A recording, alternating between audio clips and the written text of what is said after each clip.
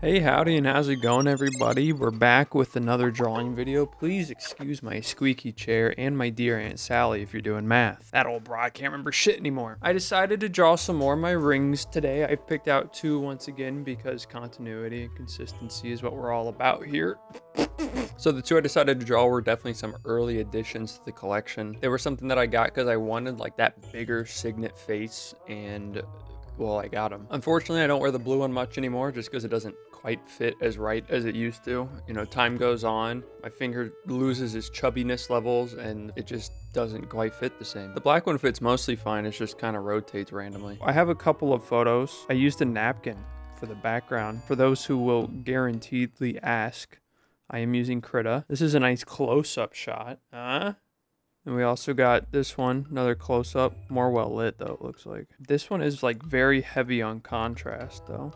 I guess maybe my ring's just fucking filthy around the edge and I should clean it. I don't know. I wish I streamed these though, I will say. I wish I just like enjoyed streaming more. I don't know why I don't. I think something with the webcam is still just like, these are almost the same. I almost like this one. I like the angle of the turquoise one more on this. Not that I don't mind a webcam, it's just that I feel like with a webcam there's a certain pressure. Not even like to do anything, there's just like that pressure, you know? Like anything I do will be seen. I just don't know which one I want to go with. And my tablet's being a dumb little prickhead. I will say it's sturdy though. I punched it twice and it only has one little scuff on the screen and it still works with no issues except just a little speed bump. Keeps me slow when I'm drawing, when I start going a little bit too quick. Let's delete this layer. So I guess we just have settled on one of these is what I'm getting at. You know, I just realized having a white background on silver is kind of gonna be a bitch. It's kind of me, I think. Okay, so I don't know if I should really go for a freehand approach, but what I'm gonna do is I'm just gonna start because nothing's gonna get done. Now, you guys might be wondering, what is this paint program? I already told you, you're really gonna ask again. But I'm using this one just because they have kind of nice brushes, and I just like brushes, and these like feel very, they feel soft. Maybe that's kind of odd to feel with like a digital brush, like that they would feel different ways, but shit, bro, they just do. I can't even explain it really. If you get it, you get it. If they don't get it, then they're losers. Don't let them in on the secret, right? I guess first things first, we should worry about a background. I don't think I want a white background just because I want the silver to, oh, let me do that better. I want the silver to, yesterday I was just kind of doodling, and like, I was kind of sitting here thinking, I was like, I have no ideas of what to do for the background. But then like yesterday, I like did this thing. I just kind of started doodling this thing, and I kept like previous layers around so I could just see where it sort of came from and grew from.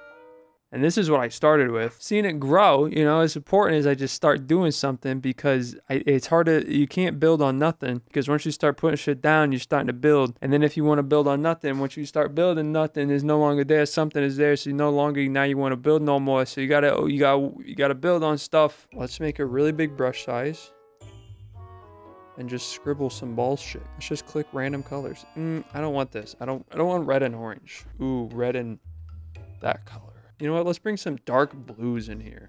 Oh, a streak of dark blue to really show the artist's sad streak in his life. It is kind of a pain in the ass going between so many drawing softwares because you get the key bindings confused all the time. I say you, but I mean me. I'm so sorry for projecting onto you. If I squint enough, and when I say enough, I mean my eyes are closed, so I don't really know where I'm drawing at the moment. Okay, well, just testing myself. Drawing a whole thing while completely blind, coming soon on the main channel. I need to start doing more shit, man. I've had like so many things I wanted to do, but like I've come to realize that Kryoz is like a whole different mindset almost in my head.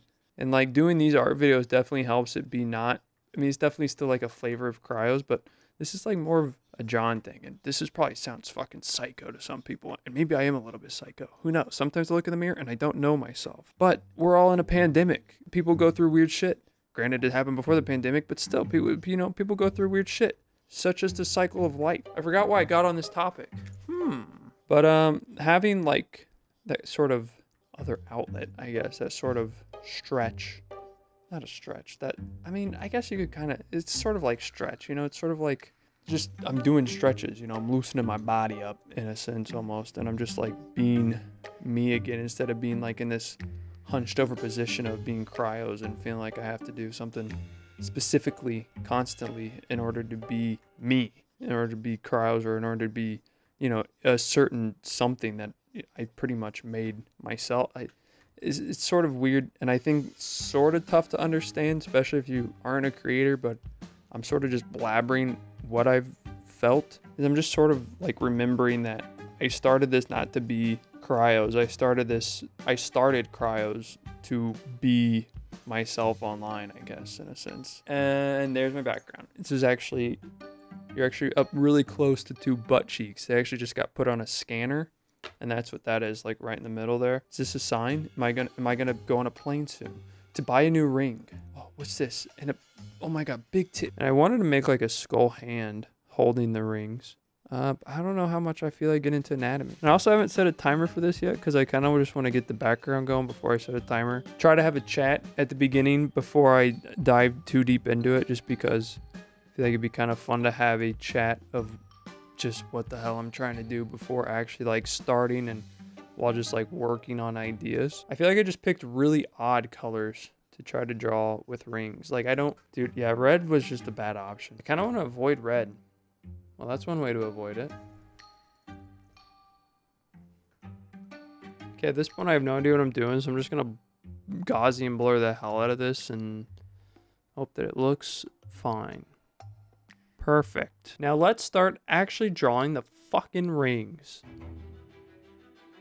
Well, still feel like I'm just not fully sold on the background. And I don't really need like a perfect background before I draw my rings or anything. I'm not going for like single layer, you know, or anything, you know. Like eventually I'm sure I'll do like there's a lot of challenges like that I could and want to do with drawing. Something about breaking out of like just gaming content after doing it for so many years on that main channel. It's just like, I've done it for videos and stuff, but like doing it on a larger scale, just, I don't know, it's a hurdle I can't for some reason get over quite yet. Let's try to position these to an area. Oh my god, I forgot that I forgot that was a... Dude, I'm not familiar with Critter Tools. Is this an actual selection or is this like a shape? I'll be honest, I'm probably just going to slightly trace over them just for the initial shape, because I'm a little pussy. I'm a little pussa who's still learning how to draw. But I'm just going to do it rough because I like it. I know we had some lights, right? We had a couple... Like, let's be honest, it all needs some lighting at this point. Also, the stones in these rings, the blue one is, I mean, I think the blue one's a bit more obvious. It's a diamond. No, it's a turquoise. And then the black one, I think, is a starlight opal or something like that. That might not be 100% correct. And there might be somebody who's like really into gems that's been like, actually, it's a diopside. Starlight diopside, I forgot. Something diopside. I don't know. Someone can fully confirm me, but I can't right now. So someone else, please take the reins on this because I am choking under pressure. There we go. We got sort of the shape of the starlight diopside. Wait, I have a computer right in front of me. Holy shit. Who put this here? Cat's eye diopside? No, that's way too rhymey. That is not what it was. No, cat's eye is a line. I had star something. I try to, I mean, I'll probably draw, but whenever the light catches it, it gives a starlight look, that kind of that four-beamed lens flares that you see in anime so much, but on a ring. So pretty cool. And then it looks like the turquoise maybe comes right around here. Maybe a bit large, but he's in charge, I'll tell you that much. Gonna get the initial shapes hopefully kind of set in stone. Or set in a ring. That was so stupid. I think I might have made the turquoise a bit too big just because it feels like it's sort of overwhelming on the face of this right now. Maybe I didn't make it too big. Maybe I just was off in my picture. Maybe I just took the picture wrong. But I'm actually drawing it perfectly accurate. Didn't think about that one, did you? Give this thing a little bit more life. Or maybe instead of a blue, I could bring in a turquoise. Well, that's closer. Let's nail the shape here. We gotta nail the shape here. That's key. We're gonna do anything in this process that it is important. If it's not matching the color, we have to nail the shape of this goddamn turquoise. The black star opal looks fine. The turquoise one just looks odd. Wait, hold on. Let me try a tried and true trick. Whoa, that was fucking sick. Okay, it's 3D now. See, that's sort of what it would do. Okay, that looks 3D. More 3D. I see them. I see them in there more. I see what needs to be changed as well. This needs to be softened up just a tad. All right, we're not trying to go too soft on it, all right? Because we still got to keep this top dark. That's where we're at so far. I'm going to take a quick break because I think it's important to step away come back sometimes with a slightly fresher mind, and then continue and push on. So I'll probably get more Speedarty at this point and not as much talking, just because it does get tough to talk during and just the normal. I just had a peanut butter and jelly. It's thick in my throat, so I turned back into a child. My voice started cracking again because it reminded me of the good times. All right, why are you judging me? You're so weird for doing that. We accidentally made the background damn near teal. All right, we might have to change the background color, or we could leave it. I mean, to be fair, the other ring is like a black ring, so it goes with really absolutely anything. That's also why I like that ring so much, is because I can like wear it with any set of rings I have, and it just works. And because the star on it's cool. All right, so shading this definitely showed me that I did mess up the proportions here on the bottom a bit. You know, like here it does cut off, and here it's more of a flat face, but then like the back of the ring is going this way, but the front is like this. You know what I mean though? Like the front should be angled. I don't know how to do it whenever I'm even drawing like this, so it makes sense that I fucked it up. I definitely like wasted a lot of, well, not really. I didn't waste that much time. That looks better. I think once I put the black sort of like outline sort of around it, it should help again. I still think overall the ring might be a bit off still, but a way better amount than it would have been. I don't really have a timer set for this one. I'm sort of just going, and I'm gonna try to call it when I feel like it's closer to completion or almost there, or maybe at that point, or maybe once I get to a certain point where I feel like it's fitting enough to have a timer and I don't want to like put too much, then maybe I'll like be more conscious of how much extra time or how much time I'm putting into it. But I'm consciously just trying not to put in too much focus on the rings. Even though the rings get almost more focus than me, it feels like sometimes. It's like if I'm not wearing them, then I'm not actually me. It's like I'm an imposter, which to be fair, I sometimes feel the same. If I don't have my rings on, then it's just like I'm almost a hidden person. Like I go to places and they're like, oh, we just recognize you because of your rings. If I'm buying something where they need to card me, maybe it's a bad thing that I've gone there too much. So like I just assume that without the rings, I'm almost like a whole entire new identity in a way. The turquoise ring is looking a bit better. The face of it's still kind of off, but I'm not gonna be able to like replicate a picture perfectly. Surprise, surprise. I'm also still technically dealing with like the rough mock-up. I haven't really went in and done like more defining lines. The top ring, it sort of works just because that top ring is a lot more handmade sort of look. I do keep looking at the reference and then looking at what I'm drawing and just see certain areas that feel too far off, but then I also got to remember that those areas being far off sort of helps the other areas that are also off that much. Like if one area is perfect like the image and the other one's not, then it's not going to be very coherent looking. But you know, if it's just done sort of the same wrong way everywhere, then it's a coherent image. That was making a lot more sense before I actually like said it out loud. I'm in the processes of wrapping this one down, sort of making sure that it has all the general details that make it look right enough, and also the fine enough details that make it stand out a little bit more. You know, they don't have to be perfect details, but just those details that show that it's there. It was put in. It might not be perfectly detailed, but it was put in. It was aware of. It was represented in my drawing from the photograph. Or I guess just the rings themselves. I don't know why, because the photograph is of the rings, so the photo, like if a photograph of nothing, what is it? I don't know why that even matters or why I even asked it, but yeah. I was just kind of thinking of like a photograph is just, you know, it's just of something. And it's like, can you really have a photograph of something that isn't? Probably not, because that's not, photographs don't work that way. So I don't actually get why I asked that question. It's not like I was trying to be philosophical. I think I just had a hole in my brain for a second, but it filled back in. I think one of the parts that I like the least about this drawing is the part I'm about to do, and that is the face for the turquoise of like the brown spots. I don't know why, but I just could not get them good enough for myself. I kind of almost want to call it here. It's just the more I look at it, the more I want to pick it apart and rip it apart. And I don't know, like I feel like if I give myself more time, I'm going to slowly start doing that. And oh God, it's happening already. My hand's moving. Oh no. Oh God. Oh jeez. He's just separating the shadow a bit more so it's clear. Oh God. Okay. Oh my God. No, he's doing more. He's doing more. He's trying to flatten it. Looking at the turquoise face, I definitely need to go in here and like smudge it up. Whatever I was doing to it was not the play.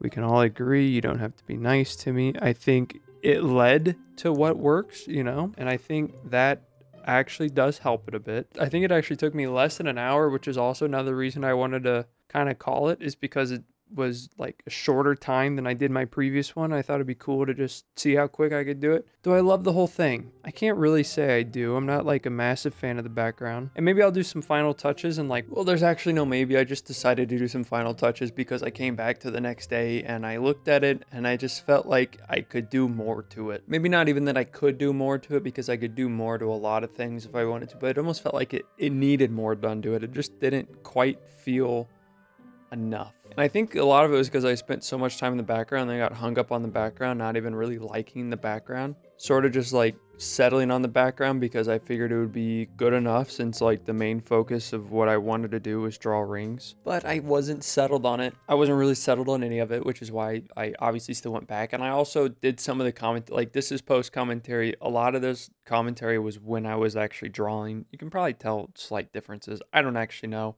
You probably won't actually care. But I felt like going in and doing these touch-ups and just like more finalizing it, even though I still wouldn't really consider it final, but that's also just because I don't know how to like make a piece final. Like there's still rough edges, there's still parts that could be made like a lot better and more consistent just like throughout the whole thing. But I guess for me, I'm still just trying to squeeze into a time. And you know, even the additional time, I don't think I went over an hour. It might have been like an hour 10, but I did want to change the background because the background just felt so not it for me. And I went through so many iterations because I had no idea what the hell I wanted to do. For the rings, I just went back in and tried to sharpen it up and give more details and punch to the details and bring out a little bit more life in them. And also with the background, I wanted to accent them more. So I was trying to think of colors that would fit and just trying to think of something that would fit. And I didn't know if I want them just floating there, because floating there felt sort of lazy, and especially after having the napkin, because I kind of liked the photo just in general how it looked, but I didn't really want to draw a napkin with a white background type of thing. But I literally just messed around with the background for a while until I landed on something, and you guys will see the background soon.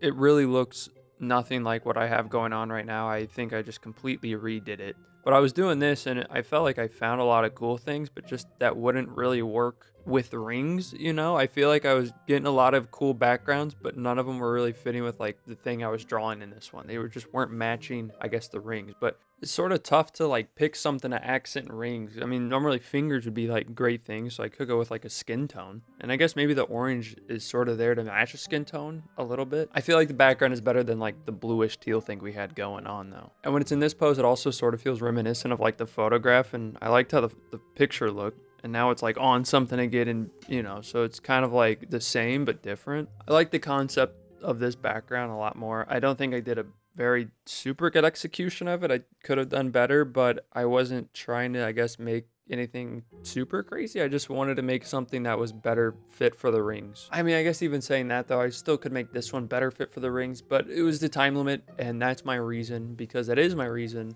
I guess it's tough because I know I could do more, and like I have more time now, but like I had my time limit and I got to stick to my time limit, because if I can't stick to my time limit, then what am I going to be able to stick to, you know? I do think, which is good, because if you don't think, then you just sound like duh, and that's not fun. But I do think the rings look better, and I think the background also helps the ring pop a bit more. Some of the grass is a bit weird, especially in the shadowy area. Yeah, like the technique I was also seeing this bigger makes me realize how better it is zoomed far away. But I'm done with it. Trying not to go over 2 hours once again, just because I feel like this is reasonable. Granted, I was going to do 1 hour, but then I was like, this needs final touches. And then I did final touches, and final touches is a whole nother drawing potentially. So, you know, let's screw it. I also did change the lighting a little bit because the rings looked a little bit too cold, but this is the before and after, and you can see a pretty big difference. I think the rings turned out a lot better, and here's the final, so you can just look at it. You guys have any other recommendations or maybe specific rings you want me to draw? Be sure to let me know. When I say specific rings, I do mean rings I own. Or any other different things for me to draw on here. Right now it's just rings and maybe some random drawing commentaries that I still feel kind of uncomfortable doing. I know this was one, but it had a point outside of just drawing and talking, so it's a little bit easier to sit down and talk about something instead of talk about anything, and then also have that anything be entertaining enough. Although I wouldn't assume rings would be entertaining enough, but the views on my first video said otherwise.